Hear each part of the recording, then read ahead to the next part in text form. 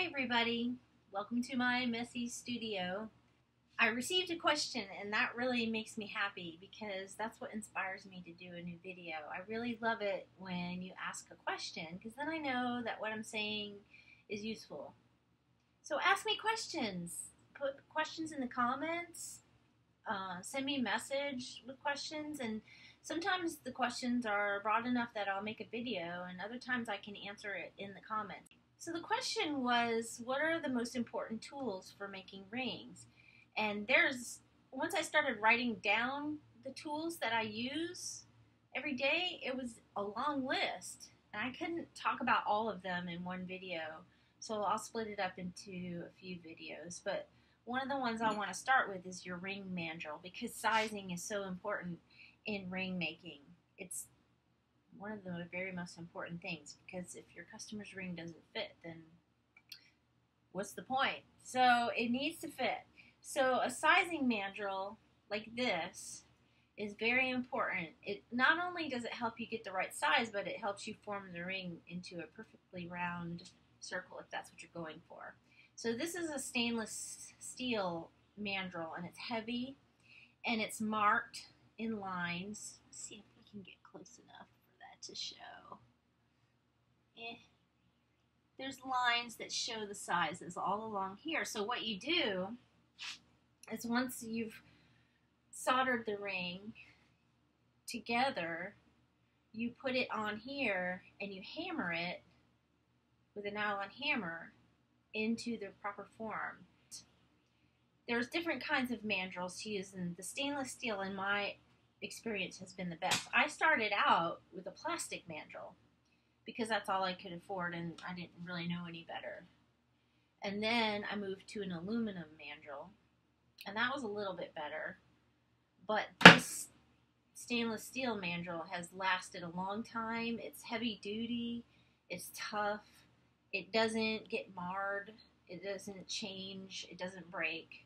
So once you can afford to get this stainless steel mandrel, I recommend that you do it. So get this as soon as you can. The next thing I want to show you is the ring sizing chart. This is the chart I use. You can print it out on from the internet. I will show you a link to that so you can go download it.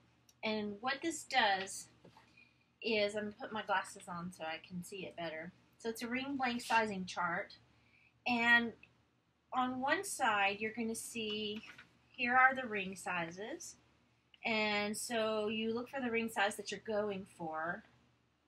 And then if your ring is going to be smooth and not textured with a hammer, then you can plot out the correct measurement from this immediately, so that as soon as you hammer your ring onto the ring mandrel with the nylon hammer, it will come out to the right size. It's like magic. Math. It's magic.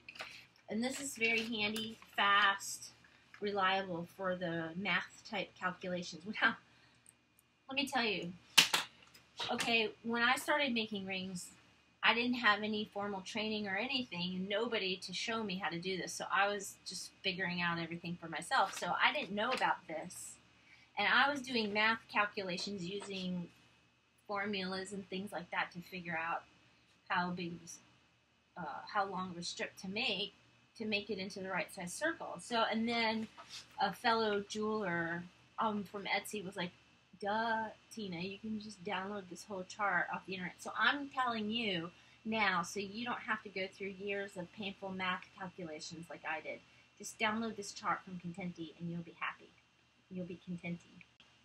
So one more thing, one more tool along with our sizing type tools. First we looked at the mandrel and then the ring sizing chart, but the other piece of that is finger gauges or a ring sizer. And this is what you want your customers to use in order to give you the correct ring size so you can make their ring the right size. What a concept. And these are divided in half sizes. There are some that you can get that are more expensive that are divided in quarter sizes. And I do have a set of those that I use in special circumstances. But I sell these. Some people give them away, but they cost money. And so I don't and they cost money to ship them, so I don't want to just give them away. I buy a whole bunch of these in bulk, and I'll put a link up to show you where I get them from. I buy a whole bunch of them in bulk, and they end up only costing me about $1 or a little more each. But by the time I unwrap these, pack them, package them, and everything else, that's a little bit of a chunk of money. So what I do is I put a price of, in the US, of $6.50 on these, and I charge no shipping. So once you add up everything, I'm really maybe 50 cents, maybe profit on this. But it's worth it because your customer then will have the assurance of having the right size ring, a better assurance anyway, it's not foolproof. And I give them a guarantee that if they purchase my ring sizer and they use it to size their finger, then I'll resize the ring for free if it doesn't fit. So that has worked out a lot better for me than just saying, yes, or even go to the jewelry store to get your ring size, because a lot of times they go to the jewelry store to get their finger size and they come up with these totally wrong sizes. I don't know what they're telling them at the jewelry store, but the sizer has worked out best for me. And then on top of that, because they spent a few bucks to get the sizer, I always put a coupon code in there for $10 off their purchase that they can use. So it makes up for it. Now, you might not want to do that, or you might want to make a smaller discount, or you might just want to send these out for free. What I found out is they're more committed if they have to pay for it. They're more committed to coming back and buying a ring from you. If I send them out a free ring size, I might never hear from them again, and then I'm out what I sent. And I'm not a big, huge company to be able to do that. So ring sizer, finger gauge, is the next important tool that goes along with the ring mandrel and the sizing chart to make sure you get the right sizes. If you have any questions, please, like I said at the beginning, ask me questions. I want to hear your questions. It inspires me to continue and to keep going and make more videos. So just make a comment in the comment section below, or if you're an experienced jeweler and you have a different way of doing all this, and let us know that too, and just let us know in the comments.